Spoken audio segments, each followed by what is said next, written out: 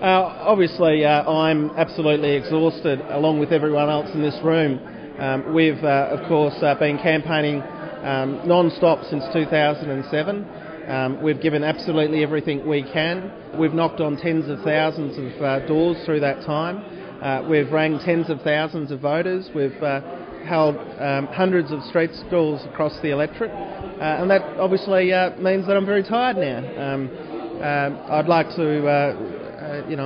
we've given everything we can to win this seat. The Liberal Party have thrown everything they can at us, and we've done remarkably well as a consequence.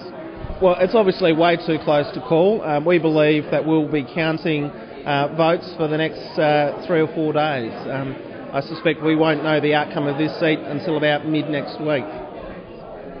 And what do you think of the fight that Darren Cheeseman's put up? I think it's been outstanding. His campaigning has been terrific.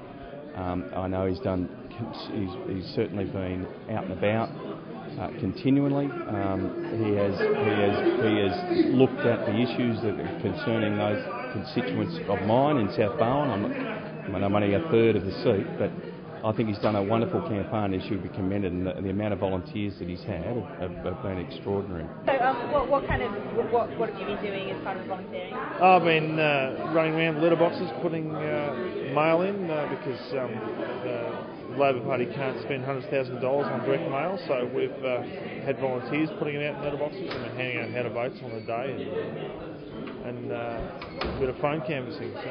And what's the